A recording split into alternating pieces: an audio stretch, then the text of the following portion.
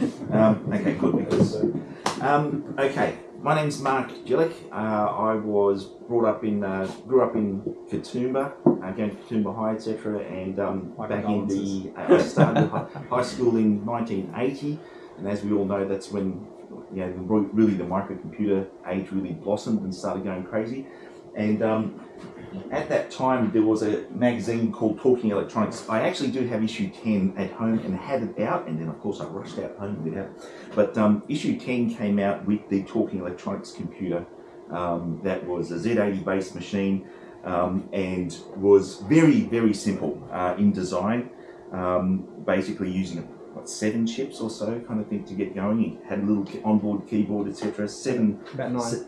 At night, yeah. 7 segments, etc. Does this work? Okay. And this is the original one that I made. There has been some modifications, as you can see, but it still fires up 40 years on. That I built in a very dingy little underground place that my mum and dad allowed me to set up as my electronics workshop. But even back then, I absolutely loathed the keyboard. The keyboard was just appalling. It was like just a lot of bounce. Yeah, more bounce than anything. So even as a 14-year-old when it came out, I designed my own little keyboard replacement, with mechanical keys, took out all the little spaces out of it, wired it up like this, and of course had my own layout as well, because I hated the layout as well. It was just atrocious. So I made a little keyboard attachment, etc. So that was the start of my modding, etc. Now I do have quite a lot of, I'll probably run out of time, but I do have quite a lot of the extras that were built at the time, including the 8x8, the power supply, the non-volatile RAM. So I do have all of them in here, I'm pretty sure, and EEPROM programmer as well. So that was all back then, and I actually made a program that was like a maze, a 2-dimensional maze that you would move around, and this beginnings of some kind of basic game just using the 8x8s. And I had the non-volatile RAM, but for one, I coded something badly, and it just wiped all my program. There was no memory protection back in those kind of things. Wiped all my program, and I was so disheartened because this took me weeks, to program in ASCII, in hex code, etc. Very demoralising. There was other computers that came out. I bought a ZX Spectrum and Commodore 64, and the tech got put aside. In the background, I wasn't aware of this happening, but in the 90s there was a Southern Cross made by Craig Jones, who apparently, I think he worked for Talking Electronics as well. He made a clone. I'll be kind and say it was a clone of the TEC-1 that kind of moved things around a little bit, changed where the displays were, etc. But basically the same design with the same keypad, using the same keyboard encoder, and only using 6 or 7 chips, kind of thing. So he did that. But one of the really big things that I really did appreciate that he had on there was this connector on the side. Basically, it's a direct port, pin compatible to your Z80, straight on there, and it would make expansion very easy, because on the old TEC-1s, as you can probably see, every one of these things relied on you putting it into this poxy little 24-pin expander in there and stacking them on top of each other and stuff. Absolutely atrocious. But anyway, so I'll grant him kudos for adding one of these things. So fast forward a few more years, I don't exactly know when, but Ben Grimmett came out with a replica. He got the rights to replicate the TEC-1D board, and this is it here. So actually. No, that's 1D. Yeah, my eyes are blurry. Yeah, no, 1D. You're right. It's just that I've done a lot of mods as well. So the TEC-1D came out, and he was doing the replicas of the board, etc. But again, it hadn't actually changed that much, believe it or not, from the TEC-1, from the original one. A bit over 2 years ago, Craig Jones, John Hardy, who was the original designer, one of the original designers of the TEC-1, and I got together in a little Facebook group and said, hey, I've got the rights to redesign. Craig Jones got the rights from Colin, who was the owner of the Talking Electronics. He got the rights from Colin to redo the TEC kind of thing. So we got together and started brainstorming what kind of things should we put into the new TEC-1F. That didn't go so well. Apparently engineers, and I'm no engineer by the way, I'm just a hobbyist, but apparently engineers are a little bit sensitive as to asking, getting directions, etc. That fell apart, and basically what I suggested to Craig was that he add this connector to, at a minimum, to the TEC-1F. Unfortunately he didn't, and therefore he basically really didn't add that much. It basically increased the RAM of the old Tech kind of thing. So this one I've ravaged it for parts kind of thing, but as soon as he brought out the 1F and he didn't have that connector, I took it upon myself to get in contact with Colin and said, Colin, would you mind if I did an update to the Tech? And he said, I don't care, knock yourself out. Got it in writing. So I said, I set to working it now. Sorry, Madeline? Man, lucky guess. Madeline said, as I said to Madeline, it's quite scary coming up with a brand new design of anything. When it's quite complex, if you fire it up and it doesn't work, trying to figure out where it's not working is a nightmare. So what I started doing, that some of you on the Facebook group, and we've got a very active Facebook group by the way, so what I started doing on the Facebook group and various things was I started doing add-ons that would basically be the stepping stones and the building blocks of the TEC-1F. And that would be, I think the first one was my favourite subject, keyboards, which was done with an interface. So one of the things about the TEC-1 is that it's got a very specific keyboard encoder. Which is not impossible to find, but getting harder to find, and only allows for 24 keys, something like that. 20, I think. 20 of them? Yeah. 20 keys, yes, thank you. 20 keys. Doesn't allow for anything bigger. So for the last 2 years, I've been hunting around for something that's really simple that allows us to do a QWERTY keyboard kind of thing. I found, after many searches, etc., I finally found a design, a circuit that's open source, that apparently the ZX Spectrum uses. It's just a keyboard scanning, 8x8 keyboard scanning. So I adapted it, modified it, and created a little board and made the keyboard that goes with it after, and I don't have it. There it is. After creating firstly for the 1D, I created a little adapter that gave us that port finally. So it gave us that finally, and I labelled it the Z80 bus. I then made a little board that would attach to it via cables or direct connect into it kind of thing, and then you can very easily start adding extra expansions onto it kind of thing. Keyboard was first, next was a trial but failure, and then I tried again, was a memory expansion. Now the thing about anything that we wanted to do with the 1F was to make it still relatively simple and backward compatible, because the problem was that Ken Stone came out, I don't actually know when, I'll have to ask him, but not that long ago, maybe 5 years ago, maybe a bit more. He came out with the TEC-1E, and it was physically quite a bit larger than the old 1D, so it wasn't exactly compatible. He tried to make it backwardly compatible with all the ROMs. I think some people had success. I didn't get it going.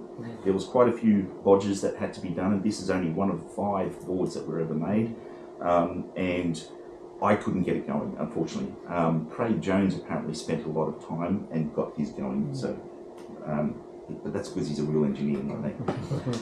So for me, the aim of the TEC-1G had to be it's the same physical size. It had to be still relatively simple.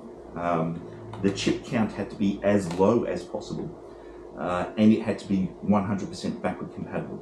But we still wanted more memory, because the first, I didn't think I said it, the first one only had 2K. Only had 2K ROM and a 2K RAM, expandable to 4K.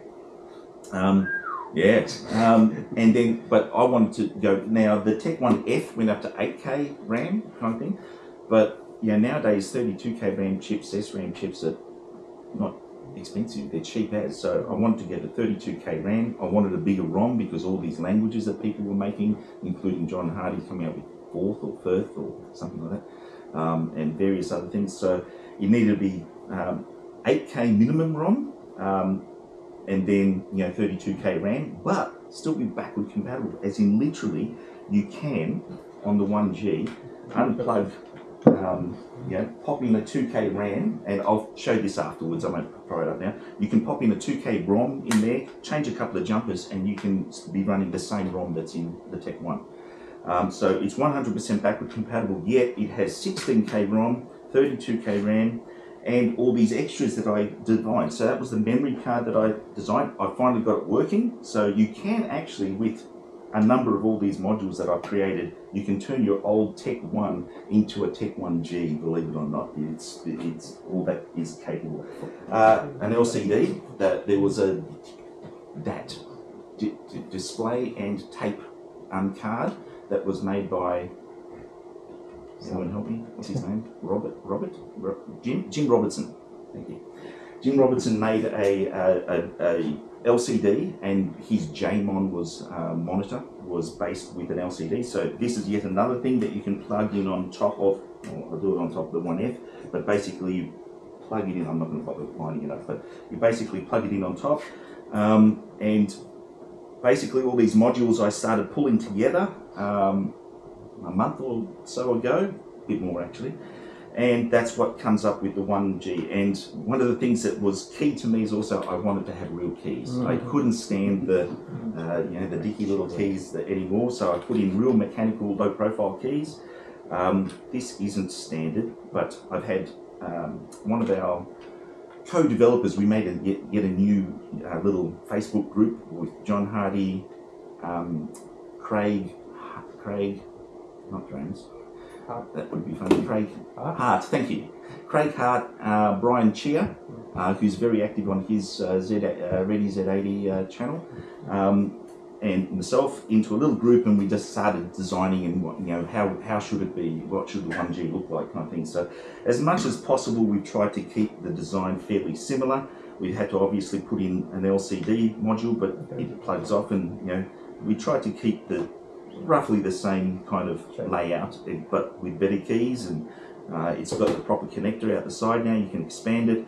Mind you, I've gone overboard and I've added extra expanders here and here, and the keyboard is now also included as well, so the expansion, and it's got a joystick interface. So there's quite a lot has been added to it, and the good news was that it fired up first try. But that's only because I worked on individual modules along the way. This took me two iterations. The LCD module took me 3 iterations, even though you wouldn't have thought it's that complex, but there you go. Keyboard was 2 iterations. So there's quite a few iterations of the individual modules, but then really the 1G was just pulling it all together, and thank Christ it worked. So there you go. So that is my show and tell, and I'll happily take questions. The second beta version is going to be going, probably going to printers on Sunday. Like it's, I've just got a few more traces to redo yet again, because we have found some minor physical issues with the 1G, including like swapping this when you have the GLCD, which is what Brian developed. When you have that plugged on top, it means you can't get to the switch to swap ROMs, kind of thing. So moving those around. What else was there?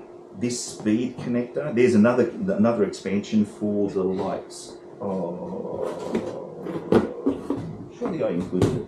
No. Craig Jones also made some cool additions for his Southern Cross. There's a connector on the top of there that I copied it. Well, actually the TEC-1 had it first, but anyway, it's actually wired in now. There's actually wires going to that. So you can connect an 8x8 display very nicely, cleanly there, but then the switch got in the way of it, kind of thing. So we're moving that to down here, this to over here.